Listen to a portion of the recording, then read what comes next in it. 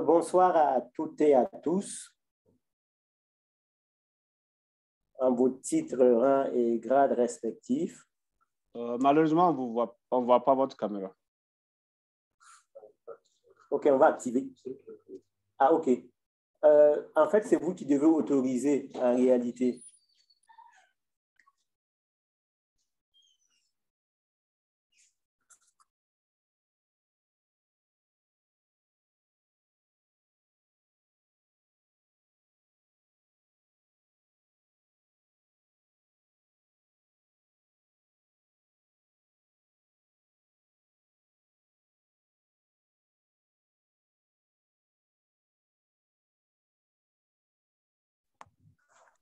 C'est bon maintenant?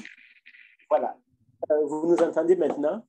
Ah oui. La caméra est activée. Exactement. Tout est parfait. Juste une seule seconde. Je vais mettre ça en live pour que ceux qui veulent suivre de la distance puissent le faire. Donne-moi juste une seule seconde pour activer un truc. Vous en prie.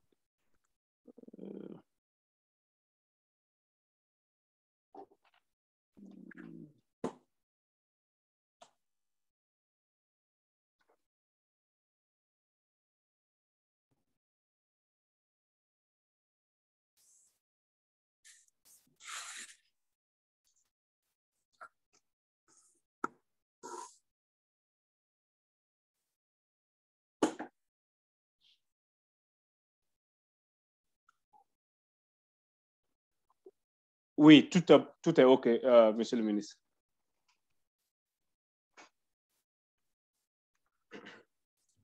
Alors, merci bien. Bonsoir à toutes et à tous en vos grades, rangs et titres respectifs.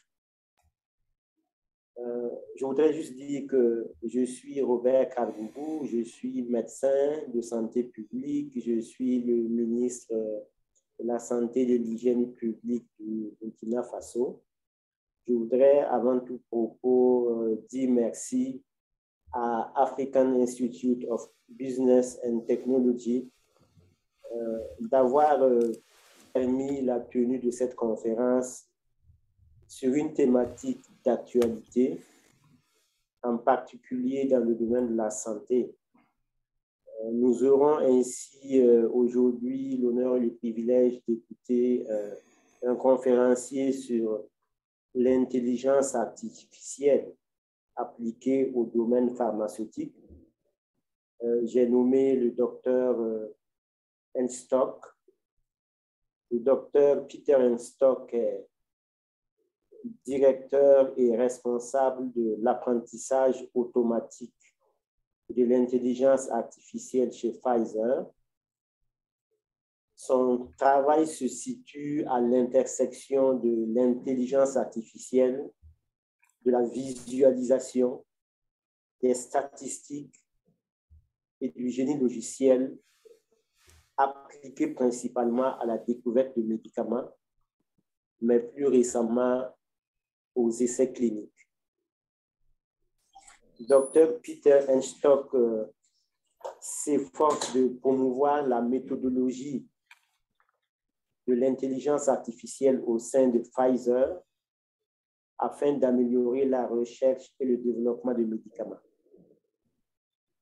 Dr Peter est titulaire d'un doctorat en intelligence artificielle de l'université Purdue. Il a été reconnu par le groupe Deep Knowledge Analytics comme l'un des 12 principaux leaders mondiaux dans le domaine de l'intelligence artificielle et de l'industrie pharmaceutique. Dr Peter est enseignant à l'université de Harvard en intelligence artificielle et génie logiciel. Je voudrais donc nous inviter à suivre et à poser toutes les questions d'intérêt et que je vais modérer. Je voudrais donc aussi juste mentionner que vous pouvez choisir l'icône pour la langue si vous voulez suivre le webinaire en français ou en anglais. Vous pouvez cliquer sur l'icône globe et choisir votre langue. Ceci étant, Dr. Peter, si vous êtes prêt, vous pouvez commencer. À vous. Well, thank you very much for the introduction. This is the first time I've had my talk translated, and I apologize. I haven't studied French for many years, and it's very rusty. What I'm going to do today is I'm going to talk about different projects and ways of thinking that we have about how artificial intelligence and machine learning can be used within the pharmaceutical industry. I have lots of slides and I probably won't go through all of them, but I hope to give you an idea of what kinds of projects we are looking at, what kinds of ideas and thoughts that we have. And at the end, I'll probably talk about some of the challenges we also have in terms of artificial intelligence, machine learning within the pharma space.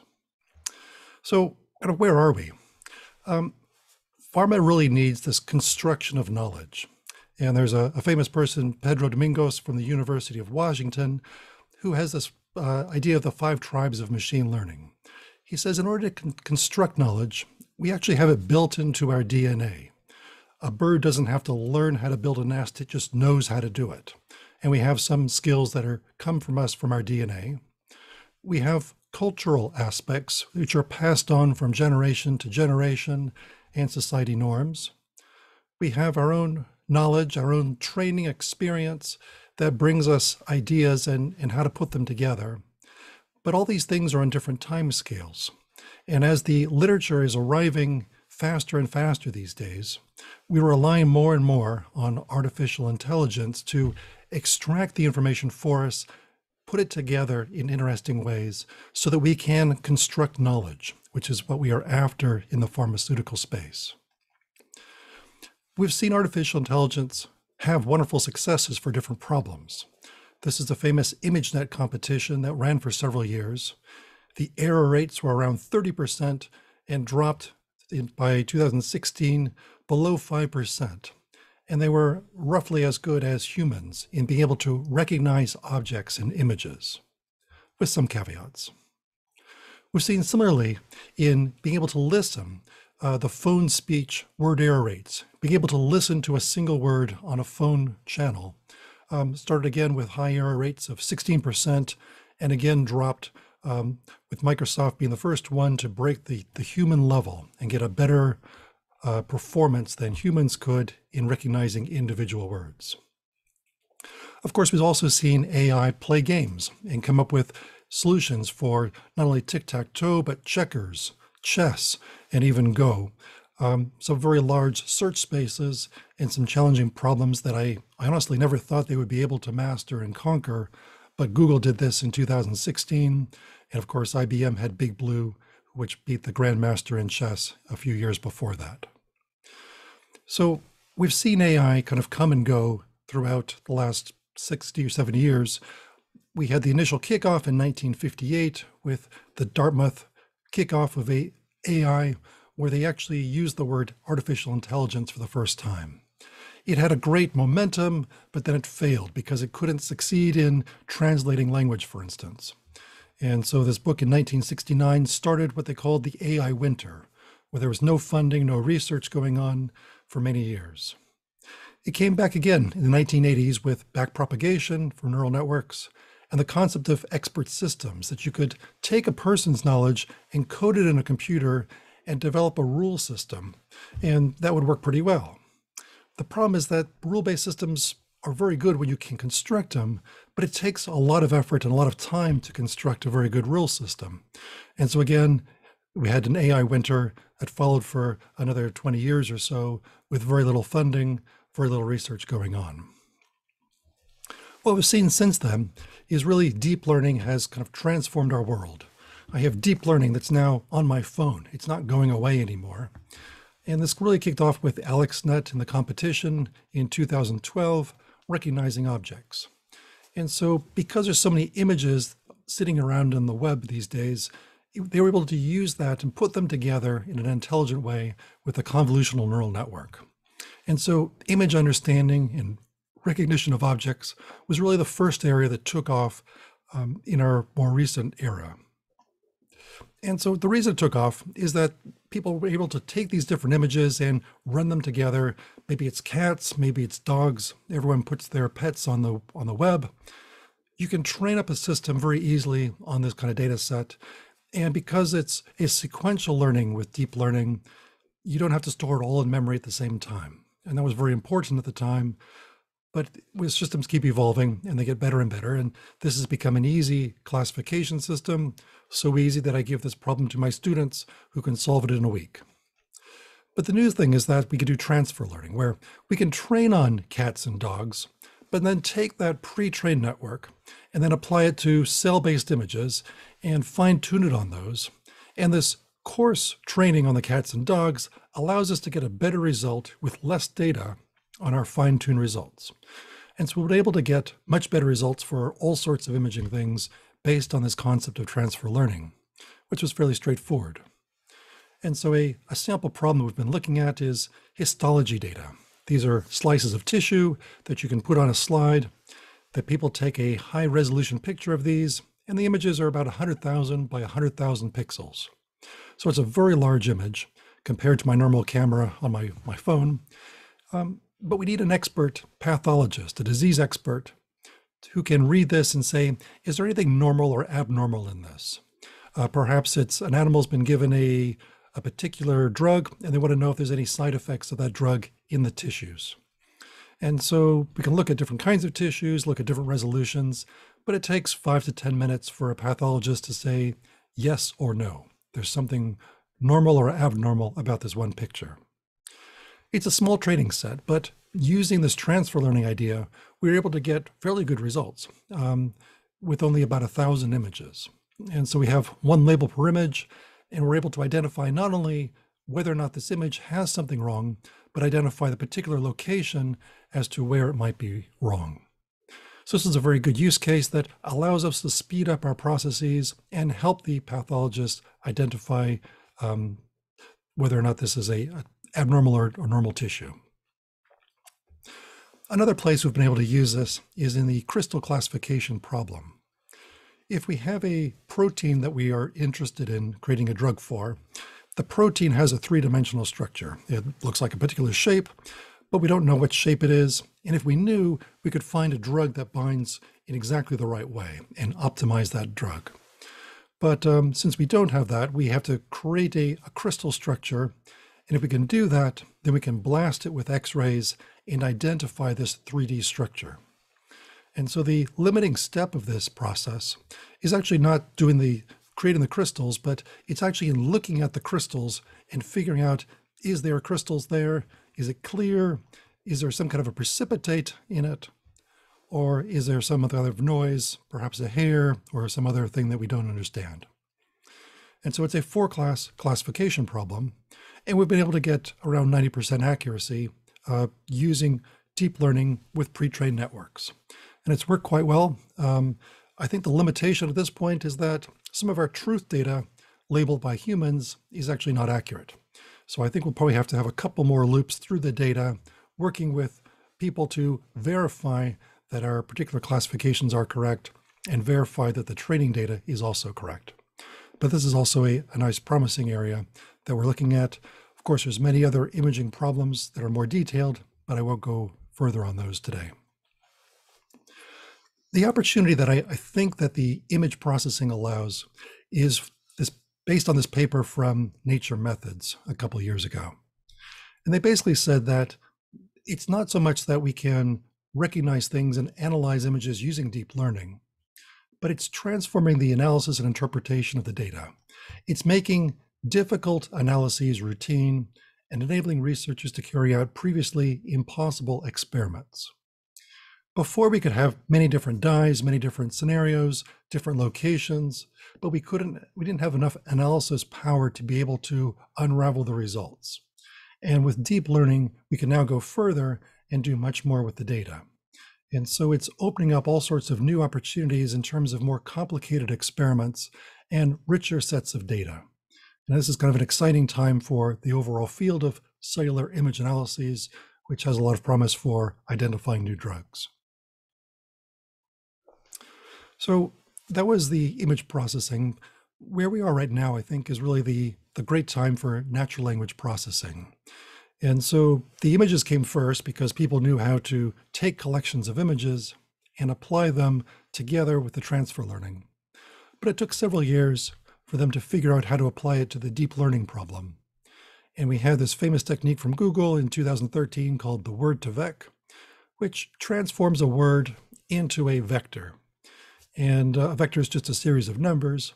And that's very important because if we have a vector for a word, we can compare mathematically how similar it is to other words. And based on the context of the words around it, we can identify which words might fit in that context, how similar they are, and we're solving both the grammar and the semantics, the meaning of the words. However, the problems with word-to-vec is that it looks at every single word and produces one vector. But if they had the word lead, it could mean lead, it could mean the word lead, which is the element, or it could mean something else. And so there's multiple meanings, and word2vec couldn't untangle those. And so it wasn't until 2018 we have a new class of models, again from Google, called the BERT models. And these are allowing us to understand every word and how it relates to the other words. And so BERT is trained on 110 million, sorry, it has 340 million parameters. It's a massive training set. It has different versions that are trained on clinical trials in PubMed. PubMed is a source of about 30 million abstracts within the medical literature or biomedical literature. And they trained it up for many days on lots of processor power. It costs a lot of money for them to train it. But we can take these models and apply them and tune them for our particular problems in the natural language processing space of our industry. And so a lot of this technology has come by this idea of a transformer architecture. It's this idea that we could create a deep learning network before, which looks like a tree or a Christmas tree, perhaps. But now for language, we need some kind of a sequential model. We have a series of nodes that are stretched out, and they learn not only from the new words that are coming in, but also from the previous words that were entered. And so it's a sequence of words is the model. And they've replaced the building blocks of that sequence with this very complicated architecture, which has lots of different nodes and pieces of how mathematical transformations are going on within this thing called the transformer, using this model of attention. And putting it all together, they can make very good predictions on how it all works and what word should be next. What is the function of every single word? And so if I have the sentence, the animal didn't cross the street because it was tired, the attention architecture allows us to understand what the word it refers to. It's not tired, it's not the street, it's the animal. And so this has solved a 50, 75-year-old problem of called reference or anaphora, being able to understand what this word refers to, and it's been solved. Overall, AI has lots of opportunities in the pharma R&D pipeline. We divide the pipeline into drug research, which is trying to figure out what drug might be good, and then the drug development is the clinical trials. And I'm going to talk through several different aspects of this today, talk about some literature mining, some patents, clinical trial submissions, and maybe some drug labels. We'll see what we have time for. But there's dozens of opportunities, if not hundreds or thousands of opportunities of different problems that exist in the space that can be enhanced through artificial intelligence techniques. And so we're trying as a company and an industry to figure out where the best opportunities are. There's nothing that stands up and says, this is clearly an AI problem. And we're dealing with a lot of challenges in this space because people don't understand what AI can do. There's a lot of learning and training that has to go on at all levels of the industry to understand what the opportunities are, where AI can fit best. And that's a challenge for, I think, most industries that are transitioning. So the first project I'm going to talk about is one done by some of my students at Harvard Extension School on drug labels. And the question is, can drug labels be used to understand drug patents? So it's an interesting problem. So the idea behind this is that we have a series of patents that have been associated with a particular drug. So we might think about well, your favorite drug. And the first time there's a patent, it was before the clinical trial started, and then they patented a second one based upon the process, and then there was a manufacturing one and several other ones, and there's usually many different patents associated with one drug. Drug labels are another aspect. Our government, the FDA, Food and Drug Administration, has laws, as do many countries, as to what information has to be provided with a drug. And so there's a drug label that comes out, they get a greater understanding of it as more patients take it, and they make revisions to it. In fact, there's revisions almost every few months to drug labels in one way or another. And it's important to get these things right, but there's a sequence of them over time. The question that this project posed is it possible to use this information about the drug labels to figure out which are the important patents for the science of the drug? They're all important legally, but some are more important than others because some of the drug label changes came about as a result of a change of the patent. And so if we can figure out which one came back to it, which change of a drug label is responsible for which of the patent or derivations, then we have a better understanding and insight on the key patents. So how do we do that? There's this thing called the Orange Book in the United States, which has a list of all these small molecule chemical drugs that are in, and it also has all the patents that are associated with them. The drug labels are available on the FDA site, and there's also the United States Patent Office, which has all our patents. So we took these pieces of information and we extracted all the patents for all the drugs, and we also took all the claims from every patent. We used the drug names to look up the FDA drug labels, and we looked at it as a function of time. So every change to a drug label, we extracted that drug label change. We put them together and tried to match the patent claims against the changes of the drug label. And we made a nice user interface for that. And so the idea is that we could visualize how a drug label changes over time. We could match it against the patent claims, and then we can export it for different kinds of analyses. These were our 3 requirements. So here's what the system looks like. It's called PharmaDB, and it's available online at pharmadb.org. And you type in a particular drug, which I realize is very small, but it says epinephrine, and there's different choices. We can select one of these. And here's our epinephrine drug. Here is the time of the labels. And so it started back in 2015 with the first label, several changes in 2017, 20, and so on. So these lollipops are new versions of the drug label. The text here is shown in red or green. It shows that things have been added or removed from the drug label. And so we're tracking all these changes and displaying them for the end user. On the right side, every change that's occurred is associated and scored against a particular patent claim. And so here's a patent 1000470. Claim number 2 has an 86% match against this particular claim. And this one has a 63% match, and so on. And so we can actually look at the individual text, the changes between a couple patents, and find out which patents are most associated with that particular change. So it's an interesting problem, actually, because we're trying to equate the description in the medical space with the patents in the legal space. So that was one of the challenges. So let's talk about how we did it.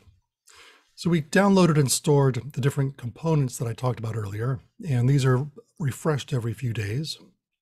We're extracting all the information and storing the text and identifying the different drug label changes. We apply machine learning and have a web interface on the front end. So I'll just skip all that. And so here's the challenge. How do we take this one change of a drug label, which is very technical in the medical space, and one claim from a patent, and looking at this from the other space in the legal context? They're quite different, but how do we figure out if they're the same thing? And so the approach we took was to create a vector for each of these separate entities, And then we can compare the cosine angle between these two vectors in this high dimensional space. And this would be our measure of similarity. If this angle is small, then they're very similar. If it's large, then they're not. A challenge of this is that we don't have any training data. And so we tried lots of different approaches, different versions of BERT, as you see, and other techniques. And to figure out how to do it, because we have no training data, we took a random set of drug labels and a random set of unrelated patents and just created a distribution. We then took a set of relevant ones that we knew would be closely related to that particular drug label and created a new distribution. And we looked to see which produced the largest shift from shouldn't be a good set of matches to what should be. And the one that had the largest shift was the best method. And this turned out to be this MPNet neural network approach, which worked quite well. And so using this technique, we were able to match all the drug changes to the different claims. We can show the matches and claims, and we actually can get an insight as to how different companies patent their drugs from this, and so it proved to be a successful and an interesting project. All right, another project which we worked on was called Clinical Trial Frontiers. Clinical trials are where we test a particular drug, and all this information in the US is put into clinicaltrials.gov. It's a government-sponsored website that has all sorts of information about the clinical trials. And so you can type in here, it looks like this. You can type in your particular disease and look for all the trials that are recruiting or have completed or other information. But one thing we like to do is get information on our particular drug, and we're thinking about looking at Alzheimer's. What is the current state of the Alzheimer clinical trials? How many trials are there? Who's competing? What are the different reviews? What phases are they in? Are they successful or not? If we look for clinical trials, this is all the graphics they get. It says, well, there are some trials running. It doesn't break them down by disease. We don't know who's doing them. It's not very interesting graphics. So can we get that insight more readily by doing something else? And so we thought we could mine the clinicaltrials.gov, create some new visualizations, and put all the information together more readily for the scientists. And so this is what they put together. It's a more complicated interface because it's for a different audience. It's for people who are looking at this on a daily basis, and they want to have lots of different fields, including the routes of administration, the modality of it, and additional information that normal people would not want to ask for. And so they can type in atopic dermatitis, looking for severe, and come back with a series of results for atopic dermatitis. And so it shows all the trials, and these are all the drug trials. These are other kinds of observational studies. Here's a table of all the different studies, which shows the title, the condition, the intervention, sponsor, phase, and so on. It's sortable, it's filterable.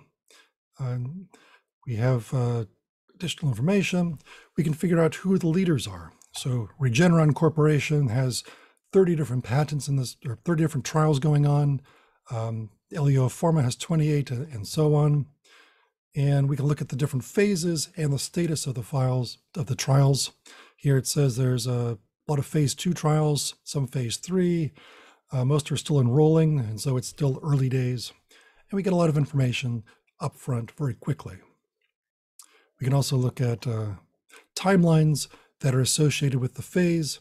And so we can see, well, which trials are going on, and are they in phase 1, phase 2, phase 3, or we just don't know. So a lot of information provided very quickly that can be tapped into PowerPoint slides and give an analysis up to date fairly quickly. We can also export these results by JSON or CSV files. And I'll skip the technical details, but goes behind it. What we're now working on is how to map the different endpoints and outcomes against each other. And so we can relate. One trial says they're studying the UPDRS.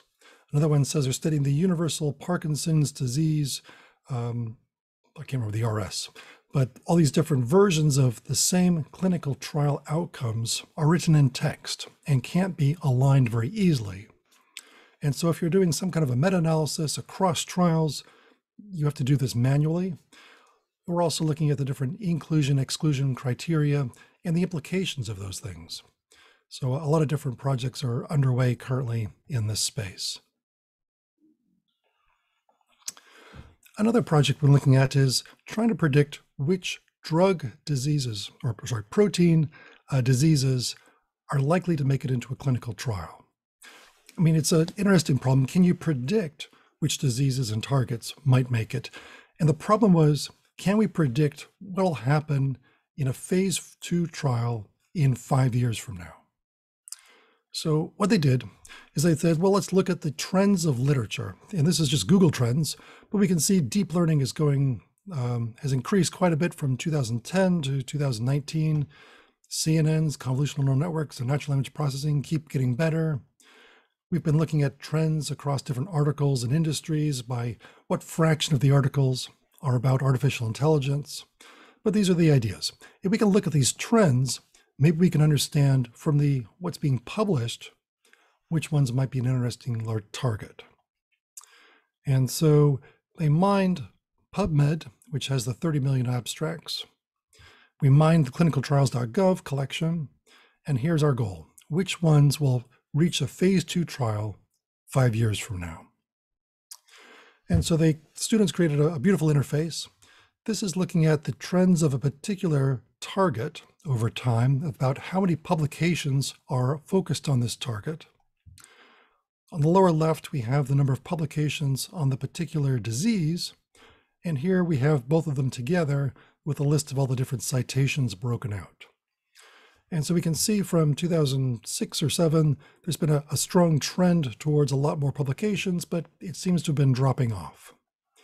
So we can do this across all the different disease areas and train up a model that not only makes this nice plot, but predicts which ones will make it in 5 years.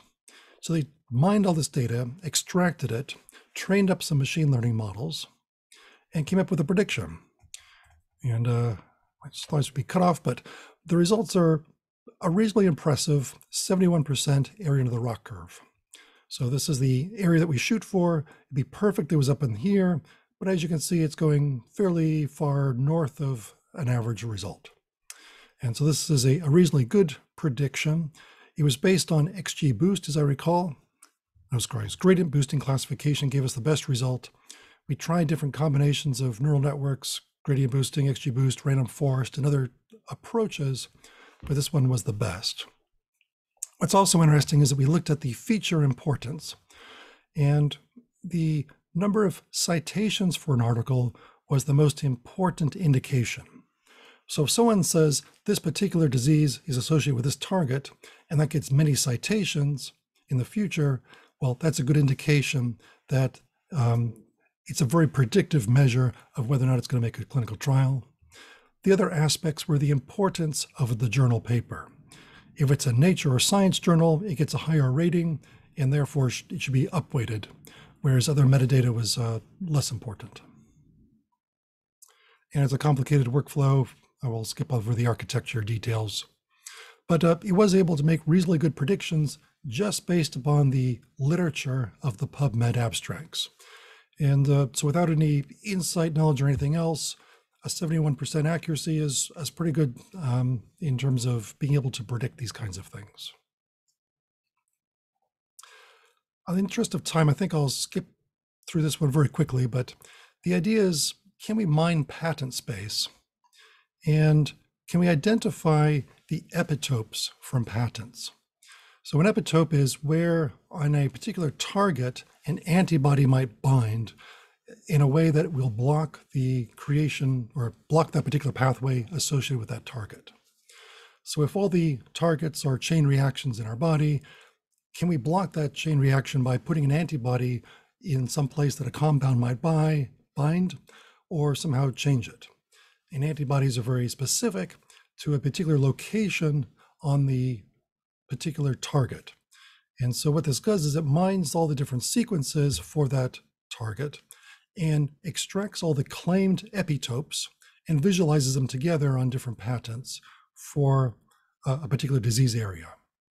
So so it's an extraction of a lot of information and claim data from patents that are the result of a search that someone else has previously done. So you take a series of patents on some particular target, it goes through them all, extracts all the sequences, and puts them together in a visual idea. And what this view shows is who's got what patent, what claims are available, what space is able to go after without any legal implications. And it's a nice visualization on that. So I've had several projects that have been focused on natural language processing. I think we still have quite a few to go because it's a rich area. There's a lot of science being produced and the reports are all in natural language and as opposed to databases. But the combination of the natural language understanding with this data enriches the overall process. And so currently there's a lot of things we can do quite well with natural language processing. We can search, extract, identify new words, classify documents. We're pretty good at being able to distinguish the different word senses. And I mentioned this idea of reference, being able to identify pronouns and what they relate to. Translation is quite good these days, and summarization is getting very close to being quite useful.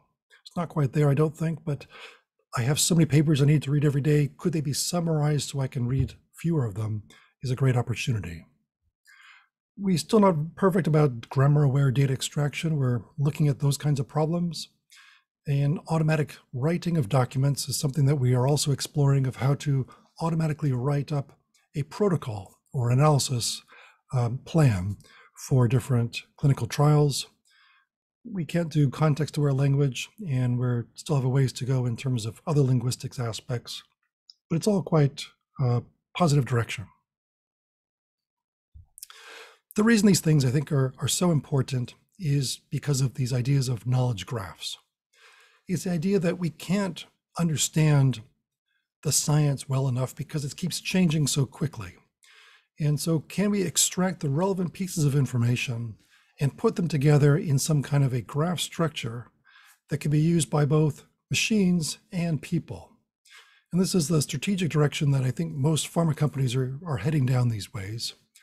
The idea is we can take some kind of a SNP and say it modifies a particular gene. There's some kind of a relationship of that SNP to a gene. That gene upregulates another gene, which is associated with some kind of a disease. And there's drugs that inhibit certain genes and other things.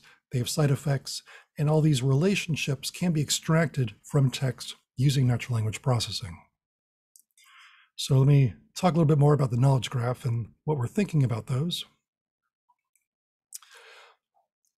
A very general question is, how do we learn? Some people take notes when they're writing. Some people highlight. Some people take notes on the computer. How you learn is rather personal, but we all have some way of some crutch of extracting the core pieces that we need to know, whether it's for our own knowledge or for a test. And if we have that knowledge, how do we represent it? And how do computers represent it? The answer for many years has been databases for computers and text for humans, but neither of these things is quite right. What we're finding is that connected data is really a great source of knowledge and insight. Everything is connected to everything else. In fact, there's a book called Linked that describes exactly and motivates this idea that everything is connected. And if everything is connected, you don't want to have these stray pieces of information, but you want to basically connect different pieces of information together. And this is where knowledge and insight come from. And so it's quite a compelling case and an easy read book by a expert in the area. So if we think about search in a graph, if we make for the tic-tac-toe game, artificial intelligence has been doing this kind of problem for decades. There's different solutions, but the solution is actually a graph. It's navigating different paths through a graph structure, which happens to be a hierarchy. If we think about chemistry, this is also a graph because we are taking different components, synthesizing things through different reactions, and making molecules.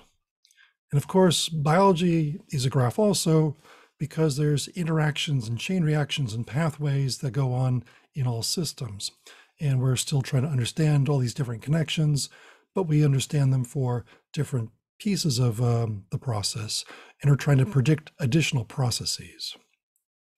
So if all these things are graphs, and even the way we think, there's a very popular software called MindMapper that allows you to kind of brainstorm. And instead of creating a list, it creates a graph structure, a tree, where you can break things down into new ideas and go in different directions.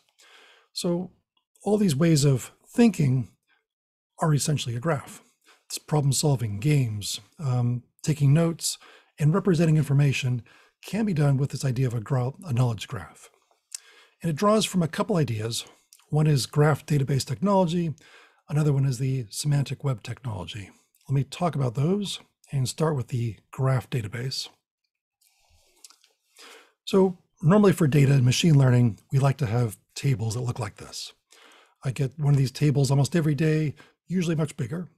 And this is how we've been thinking about data for many years. This is also stored in a database, a relational database.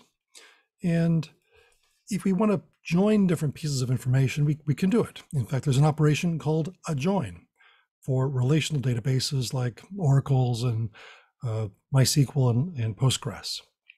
And this is a very standard operation. If I apply it to some problems, it becomes very difficult. For instance, if I say, who is the friend of my friend? Well, I have to do a search and a join of me against everyone to figure out who my friends are. And then for each of those, I have to do another join against all these things. And if you are Facebook, which has 100 million or a billion different people in it, that's a lot of computation, and it has to be done multiple times. So it's not very efficient for solving some kinds of problems. And so instead, people are just turning towards graphs. Graphs are simply nodes that are connected by an edge. And we could say, well, a node could have different types. So there's a person and there's a company perhaps. And this edge can also have some kind of relationship, such as works at. And so I'm putting a value into the node, the person type of node, a value into the company type of node, and have a type of relationship, all of which can be governed by rules and schema.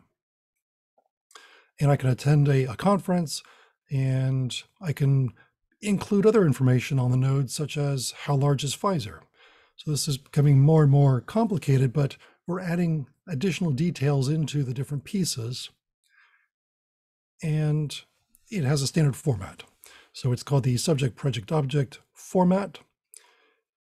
And if I start putting these things together, just the structure alone allows me to have insight. So this is a famous picture from a paper that says, well, these are Florentine marriages during the Renaissance. And so if we look at this graph closely, I don't know anything about the Renaissance or Florence, but I can see just from the structure that the Medicis are the most influential people in this entire graph. They must have a lot of daughters that they've married off to different people, but the structure alone from the graph gives me insight. This is without doing anything else. Just storing the data and looking at it provides insight. And so people have been putting all sorts of information into these graph networks. There's Uber for taxis, Facebook, dating, cell phone networks, and lots of other things. There's biological things, recommenders, and everything is moving towards graph these days. And there's lots of different graph databases that exist. Neo4j is one of the largest and most famous, but Amazon has their Neptune, and there's many other versions of these. And so if we go towards the knowledge graph rather than just a graph database, it draws upon this idea of the semantic web technologies or something equivalent. There's different approaches to it, but the semantic web was a technology from about 10 years ago that never really took off. It's still kind of waiting to have its prime time. But the idea is that you can connect things in different ways, and there's rules for connecting things. This is very similar to the graph idea. And you can specify what relationships are allowed. And so I can attend a school, I can work at a company, but I don't work at a conference. For instance, I attend a conference. And I can also have rules for the hierarchy and formally specifying the different relationships. An example is the gene ontology or the medical subject headings or MESH that says, oh yes, there's diseases, there's lung diseases, there's respiratory lung diseases, there's cancerous lung diseases, and so on. There's a standard hierarchy that can be detailed.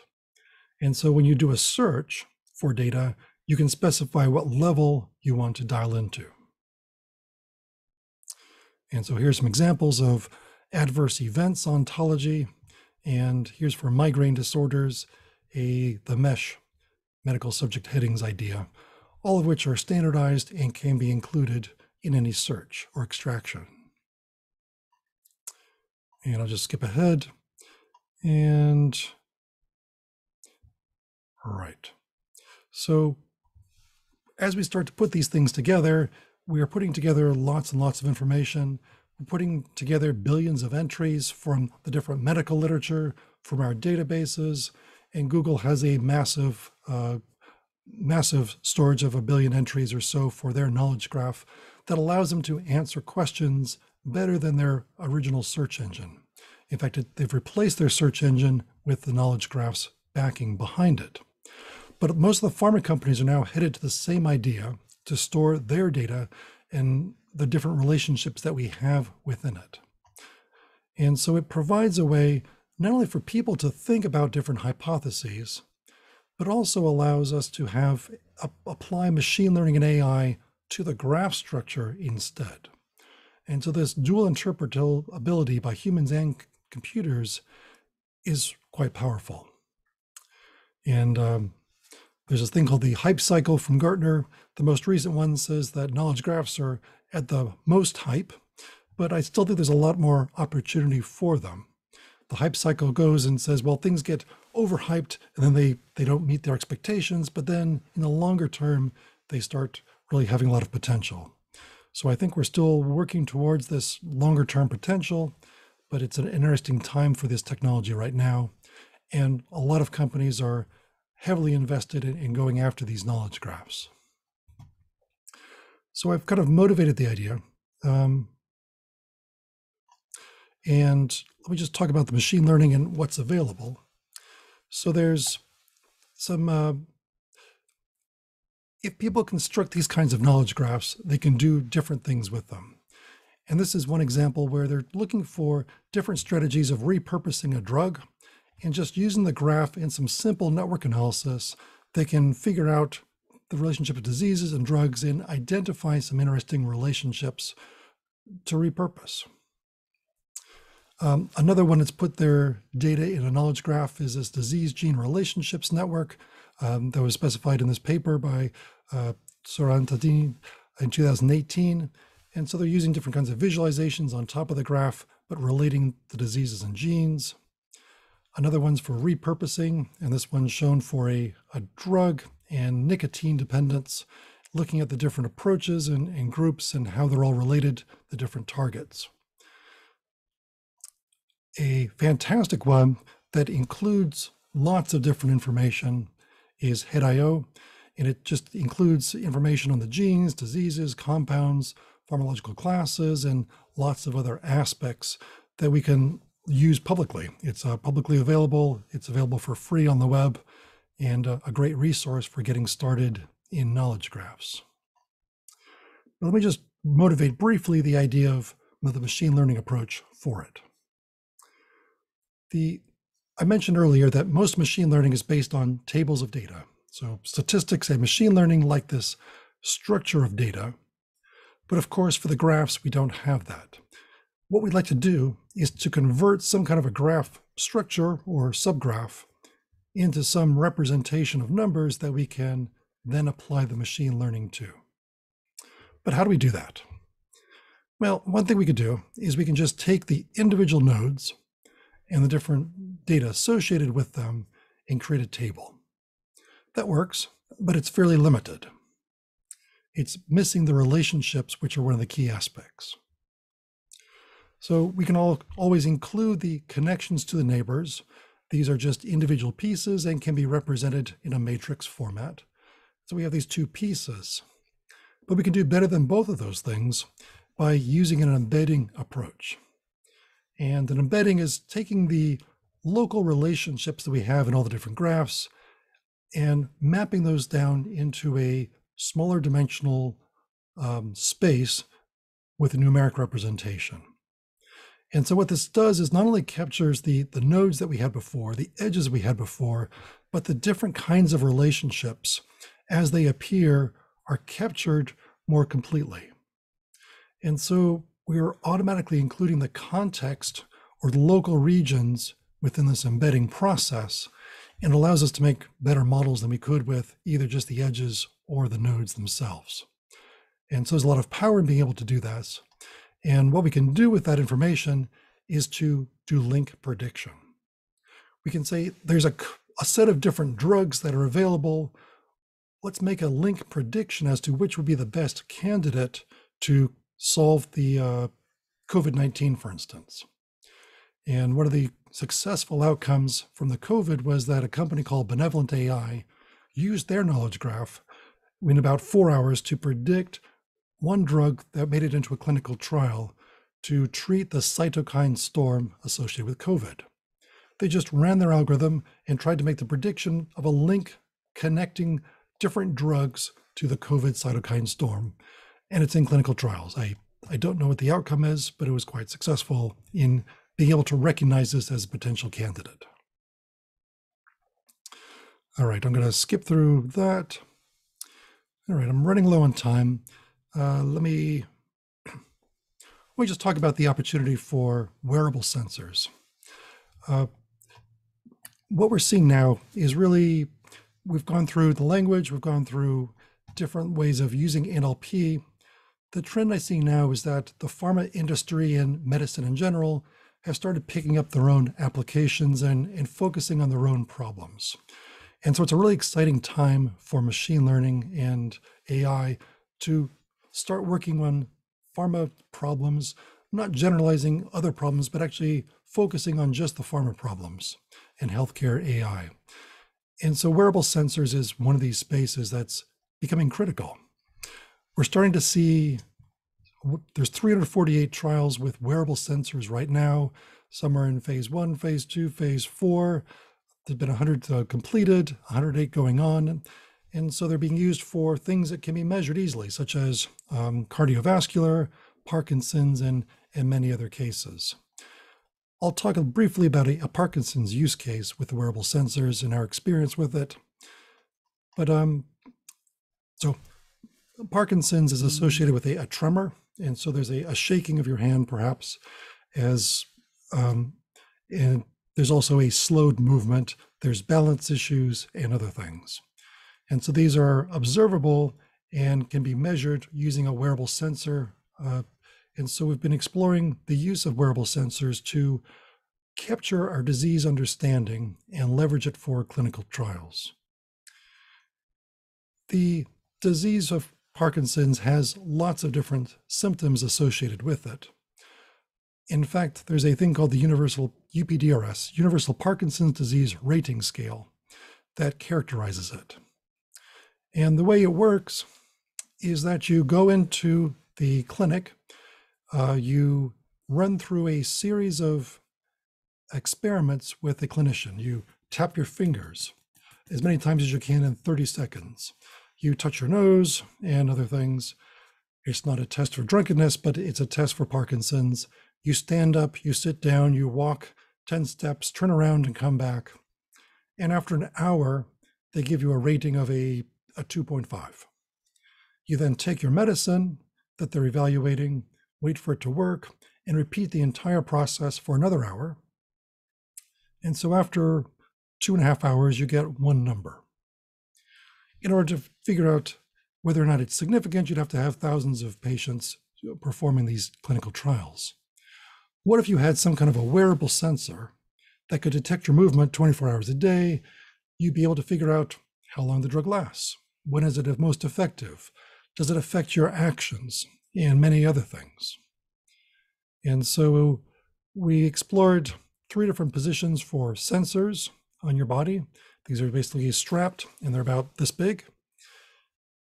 And they measure accelerometer in 3 different directions, as well as a gyroscope in 3 different directions. And they sample about at 40 hertz, or 40 times per second. And so we get different kind of data that looks like this. It's called the actigraphy data, and we have different motion when they are walking or doing different activities in different directions. So the question is, can we determine who has Parkinson's versus who is healthy from looking at these kinds of timelines using different criteria? And we see subtle differences when they're standing or sitting, larger differences when they're walking or holding something perhaps. And so we tried an experiment for a couple of weeks. We got some ground truth and asked them at different time points which activities they were doing, and came up with some results that look like this. So we used the sensor software to figure out when they were walking or when they were sitting and so on. And so it gives us a guideline as to what periods of time they are sitting, standing, or walking, or sleeping. And what we found is that the sensor was quite accurate in some cases, but for the walking, it was designed for healthy people. And the walking gait is so different for Parkinson's that they couldn't recognize walking because it's a very different tempo, it's a different gait, different distance. And so we ended up going back to the original data, the raw data that is, extracted the different time courses and figured out when someone was walking. We did some basic analyses, but we ended up using machine learning approach to extract the periods when they were walking, and then extract different features using the time series from that, and trained up a classifier for healthy or perhaps Parkinson's patients. And then using that, we could figure out with roughly 1 second of data, we could figure out with 80% accuracy whether or not a person was on their medicine or off their medicine. Just 1 second of data. So it proved quite powerful. And I think that wearable sensors will be even more important in the future as they give us more insight into the nature of disease. I'm just skipping ahead in the interest of time. So I think I'm about out of time. So I'll talk about one more project, and then we'll kind of talk about some of the challenges of artificial intelligence. This one is called ClinTwin 360 by another group of students. And the idea is, can we improve our recruitment of patients for clinical trials? So patient recruitment is a critical aspect. And the way it works right now is that we have physicians, we go to them to help recruit patients for a trial. And so we ask them, do you have any patients with a particular disease? They recruit a group of patients, but many of them will drop out or not be interested. And then we collect some of the data. We check that they're taking the medicine that they're trying out, and eventually provide an FDA submission from this. And so it's largely driven by physician recruitment as the way it is right now. So what if we change that? So what if we have a sponsor who suggests that they want to run a trial? Could be Pfizer, and we want to get some trial data. And so we create the inclusion-exclusion criteria, and we use the iPhones to try to find participants. The iPhone has an app that collects some of the patient data. They answer a few questions, and they get a general sense of their fitness based upon perhaps a Fitbit or perhaps the Apple Health application. We know what the weather is, we know what their health is based upon these kinds of data. And we are essentially creating a digital twin. We're getting to know something about this individual as a digital concept of what data might be available. And we answer different questions. For instance, are they interested in participating in different trials for different diseases?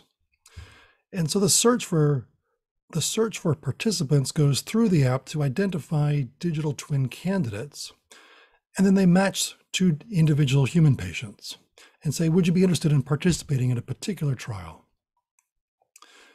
If they are verified that their information is correct, they go to a healthcare professional and they collect the data, get more data from their cloud, and eventually go into the FDA approval. So it's a change of the process of recruitment using iPhones.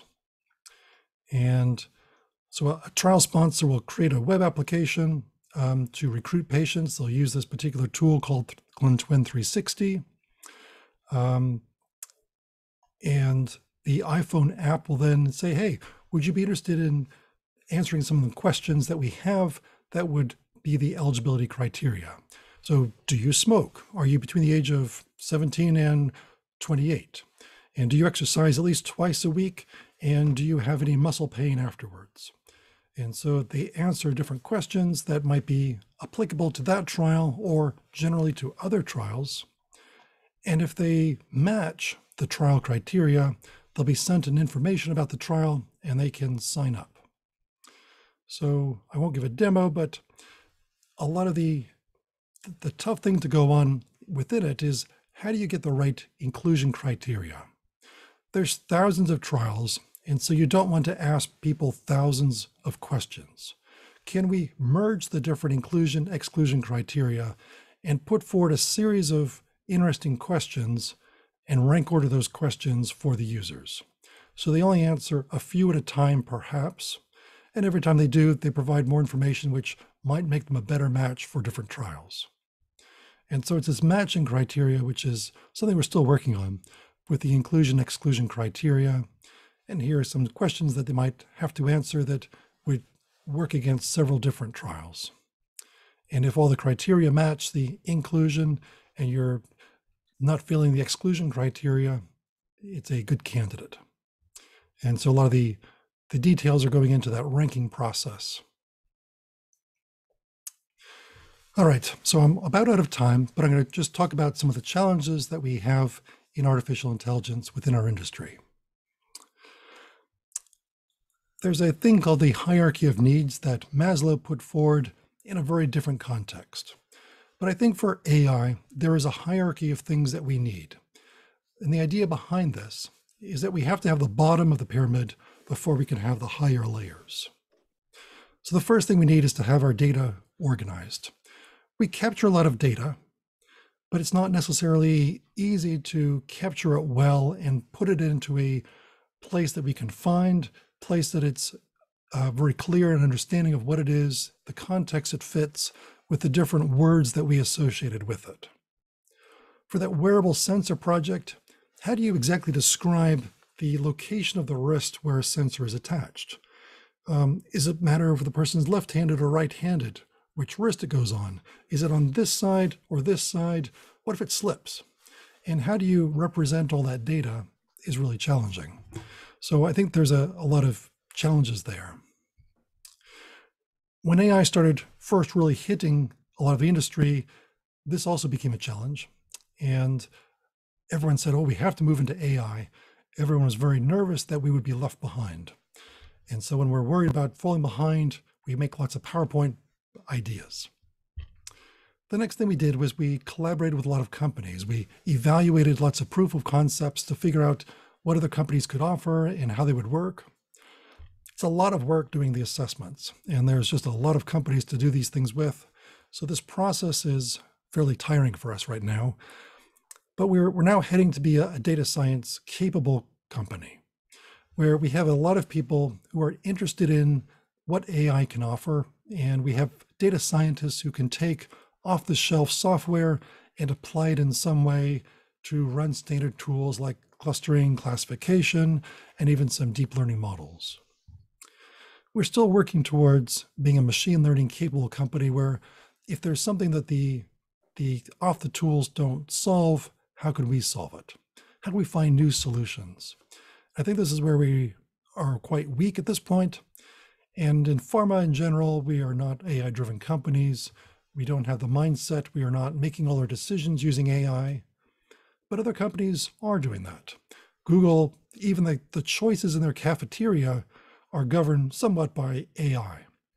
The choices of direction and strategy are all quantified and numeric. Uber, the taxi kind of company, again, they can tell you exactly why a particular connection missed. They're not only setting up the next ride using artificial intelligence, but they're setting the ride after that. So the person is in the right place at the right time for the next ride. And we are a long way from being able to from that problem, probably because the healthcare and pharma industries are so complex.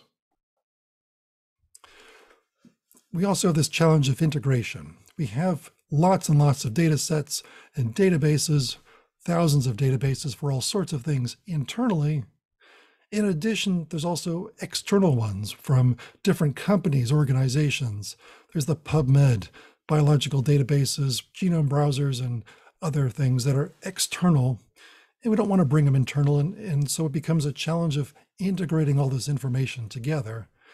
But we're thinking about knowledge graphs and semantic frameworks to be able to capture all these kinds of data things and find them.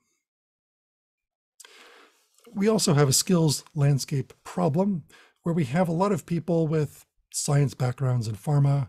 We have a good number of people with IT knowledge. We have statisticians, but AI is a very small fraction by any measure. We have 90,000 people at Pfizer, and we have 25, 30 or so AI people, not even experts. And so it's a skill set that still needs to be expanded, I believe, and it's difficult to find people who not only have the statistics programming background, but also the science background who can interpret the results and set the right direction. It's a rare skill set, but it's very much needed. We can see changes to the overall industry and changes of problems.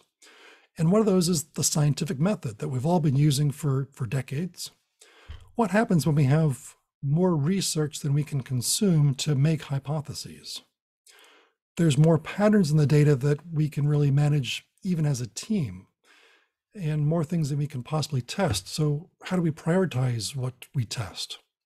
Currently, we have people making these decisions, but can computers and AI help us make better decisions using the data? I mentioned earlier in the context of imaging that the data that's being produced by the experiments is so complicated that, well, we now rely on more complex analysis tools such as deep learning for images that to help us make sense of the results. And so I see augmentations to the scientific method being leveraged in these cyclic processes, and even drugs starting to follow this cycle of, can we have automated computers in the loop that are making predictions at every stage and perhaps driving these processes 24/7, as opposed to humans. And so it's an interesting opportunity for robotics, for decision-making, and I'm not sure if our industry is ready for it yet, but I think it's still coming. And again, this idea of, from before, the same slide, we can render difficult analyses routine and allow researchers to carry out new previously impossible experiments is just an immense opportunity, but it's not just in imaging, it's in the wearable sensors, it's in the analysis of data for clinical trials and many other areas.